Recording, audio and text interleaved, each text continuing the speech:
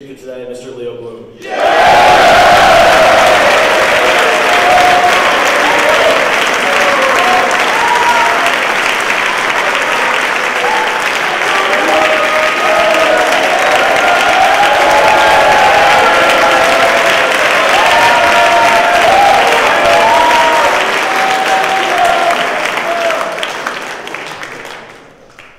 People have been asking me many questions recently, along the lines of, so, you playing ball next year?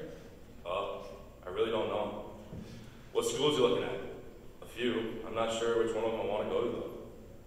Sports have been a big part of my life. I've been a three-sport athlete since I came to the academy. Playing football in the fall, wrestling in the winter, and throwing shot and discus in the spring.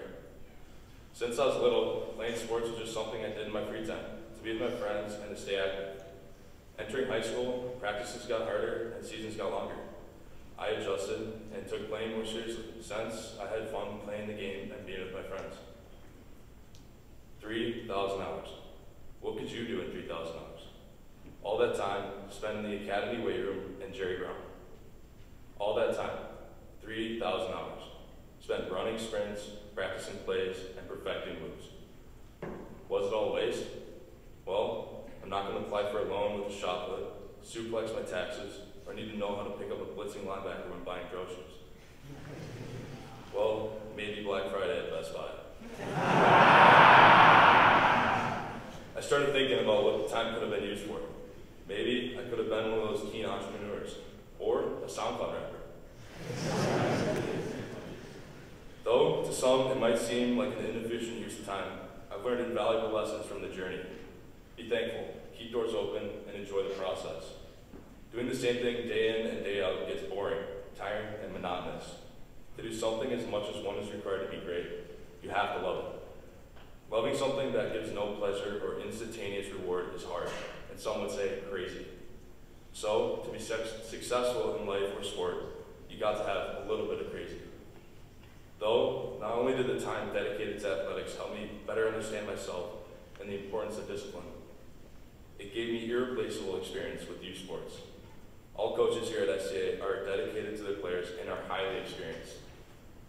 I've entertained the thought of maybe coming back to coach as a way of giving back to an institution that's given me so much. St. Thomas pushed me to maintain the excellence on and off the field, so that, in case of the inevitable, I have doors open. I don't have to play football to go to college, though not everyone gets the opportunity to. You only have so much time in a day, week, year.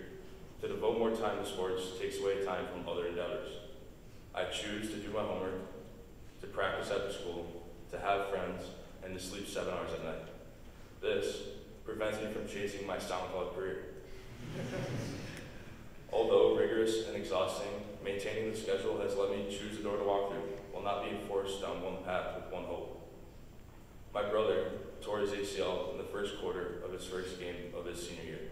It was tragic, but what are you going to do? You can't just untear the ligament in your knee. Life goes on. What followed was a significant change in his bearing and demeanor. Like me, sports were an integral part of his identity. He ditched sports, became a different version of his best self. Love you so. Injury in sports is sometimes preventable, but for the most part is indiscriminate and inevitable. It can end whenever, so it's important to be thankful for the time you get, while also maintaining a contingency plan. Promoting myself to college football programs has been a big challenge for me this year. In the SCA community, I somewhat stand out as a rather large individual. Though I soon discovered, as Qui-Gon Jinn, the wise Jedi Master, said best, there's always a bigger fish. Although I am a sizable 6'4", 265 pounds, upon arriving at the recruiting camp for the University of Minnesota, I found myself utterly dwarfed by the size of other O-line recruits. It's a dirty secret of recruiting, but at large camps, they split up the recruits into two groups. The first is the prospects, the actual players the hosting school wants to look at. The other group is the chum, thrown to the Sharks, or rather the coaches of the smaller Division 2 and 3 programs. Often, I would find myself put into the chum. This makes matching a school that I want to go to with an opportunity to play football a large challenge. Decisions are a part of our daily lives. Each decision we make affects our lives in some way.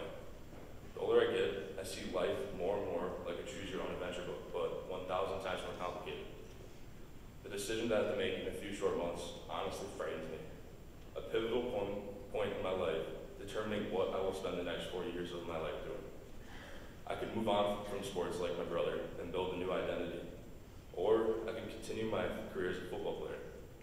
I'm blessed to have as many options as I do, but this also makes the choice a very difficult one to make. The type that directly affects my future, but I don't know what the exact result is going to be. For once in my life, I don't have someone to make that choice for me, and I'm dangling in the air, not knowing what to do. In this time of uncertainty, I really can't look back at the moments that got me here. By seeking advice from my family, friends, and people I trust, I concluded that I shouldn't choose a path due to a feeling of obligation, rather from what gives me fulfillment.